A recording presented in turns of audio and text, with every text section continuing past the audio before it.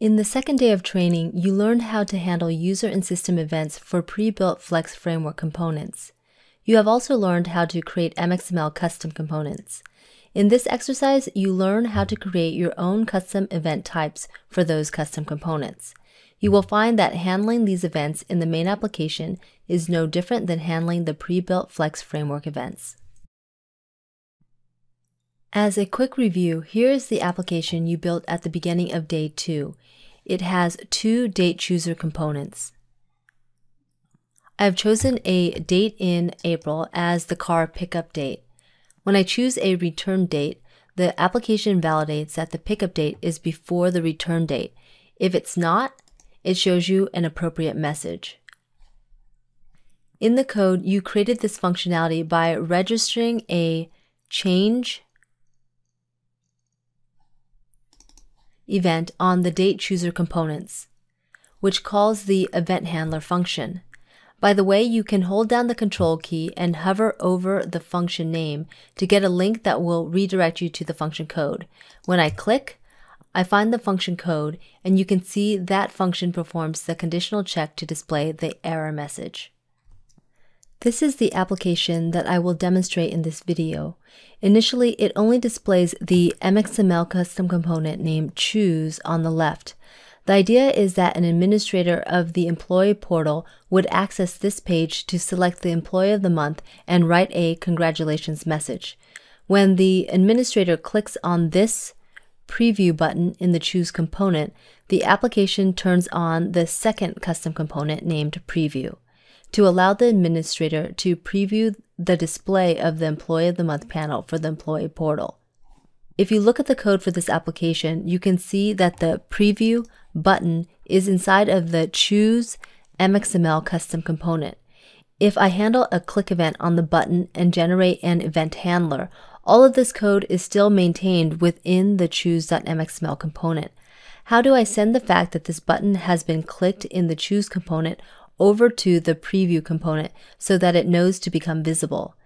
In this video, you will learn how to create an event type for your custom components. The event will dispatch from your custom component, the choose.mxml file in this case, to the main application, which will then pass the information onto the other custom component, the preview MXML file. This is the starter application for this video. You can see that the choose and preview custom components appear by default, and that the preview custom component does not display any information about the employee of the month. You will learn about displaying this data in the next video. For now, I will focus on simply turning on the preview panel when the administrator clicks on the preview button in the choose custom component. In Flash Builder, let's quickly explore the code in the main application file. You can see that the main application file defines an HTTP service call to retrieve data from the employees.xml file in the data folder, and then populates a class property named employee data with the return data from the server. The employee data object is then passed to the choose employee instance of the choose custom component. Note that the employee data object is named the same as the employee data property of the custom component. This is not required, of course, but is a common practice. Again, I can use the Flash Builder shortcut of holding down the control key to click code. When I do this for the employee data property of the choose component, Flash Builder opens up the choose.mxml custom component file and locates the property definition. I'm scrolling down to show you that this property is bound to the drop-down list control. That code logic is what populates this drop-down list control displayed in the application. Remember that by default, I want the preview custom component to be invisible. I have located that component instance in the main application code and am adding the visible property with the value of false. When I save the file and run the application, you can see that the preview custom component is invisible by default. I will trigger the application to make it visible again when a user clicks on the preview button in the Choose Custom component. There are 4 steps to create and dispatch a custom event. In your custom component, you will first define the name of the event type using the event metadata tag. The second step is to trigger and handle the user or system event. Next, you instantiate the event object and dispatch it to the parent component, which is often the main application. You handle this custom component event as you would any other Flex framework event. In this case, I will modify the preview custom component. This illustration shows the first step. Within the Choose Dispatching component, I will use a metadata tag set to tell the Flex compiler that I am creating a new event type for the event class. Remember that you have encountered event types before. For instance, you have used the click event type for a button control and the change event for the drop-down list control. In this case, I am using the event compiler directive to create a custom event type named show preview for the flash.events.event class.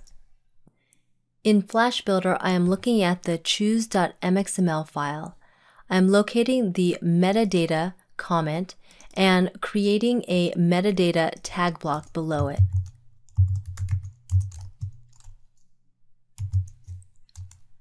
Within the tag block, I am typing a square bracket EV to invoke the Content Assist tool, and I am selecting the event directive. This adds the event directive to my code. I am modifying the directive so that the name of the event type is show preview. I am leaving the default flash.events.event class as the event type. The metadata tag block does not compile into the executable code, but it does register this new custom event type with the application in Flash Builder. The event metadata tag makes the custom event public so that the MXML compiler recognizes it as an MXML tag attribute. I am saving the files to maintain my changes. Remember that I just created this show preview event type in the Choose Custom component file. When I switch back to the main application and locate the instance of the Choose component, I can press Return and then Control Spacebar to see the show preview event is now listed. It does not yet function, but the metadata tag has registered the new event type with the application. Back in the Choose Custom component, my second step is to set up the environment to dispatch the event. I mentioned before that I want the preview custom component to display when I click on the preview button. So I will use a click event on the button control to run an event handler function. Here is the preview button in the Choose Custom component. I am adding a click event to the button control and then using the Generate Click Handler wizard to create the associated function. Remember that the function is named based on the button ID, in this case preview, plus the name of the event, in this case click, and the word handler. Here is the generated event handler function in the script block. Within the handler, the next step is to create an event instance of type show preview. In the Choose component, I'm removing the comment stub and creating a local variable that I'm arbitrarily naming event object and data typing to the event. Remember that classes in the Flash.Events package do not explicitly need to be imported. They are available in the Flash player. Next, I'm instantiating the object using the new keyword and calling the constructor for the event class and passing in the one required property, the type. In this case, the type is show preview, which is the custom type that I defined earlier in the metadata tag block. Now that the event object has been created, you need to pass it out of the component back into the main application using the dispatch event method. Within the event handler, below the event object variable instantiation, I'm using the dispatch event method to dispatch the event object. Let's recap what I've done to create this custom event type. First, I created a new event type named showPreview for the flash.events.event class using the metadata tag block. Next, I determined that I want to create the event when the user clicks on the preview button, so I registered a click event for that button with an associated event handler. Lastly, I instantiated an event object with the showPreview event type and dispatched it from the custom component to the main application using the dispatch event method. The only thing left to do is to handle the event in the main application. I am first saving my file to maintain my changes. You handle a custom event type for your custom components the same way that you handle any event in the Flex framework. When the Choose Custom component dispatches the showPreview event to the main application, you handle the event by registering the showPreview event with the Choose component instance and running an associated event handler function. In my example, I will handle the click on the preview button in the Choose component by making the Preview Employee of the Month custom component instance turn visible. In the main application file, I have located the instances of the Choose and Preview custom components. Notice that their instance names are Choose Employee and Preview Employee of the Month, respectively. I am using code hinting to register a listener for the showPreview event on the Choose component that I added earlier. I am then using the Generate Event wizard to generate the associated function. I'm going to use the control click method to locate the method. Now I can delete the generated stub comment. I'm setting the Preview Employee of the Month instance visible property equal to true. When I save the file and run the application, you can see that the preview component instance is initially invisible. When I click the preview button in the Choose Custom component, all the code that I just wrote will come into play. The click event for the button will fire and run the associated handler, which creates the new showPreview event object that I created in the metadata directive, and then dispatch the object to the main application file, which, as I click, will make the preview custom component visible.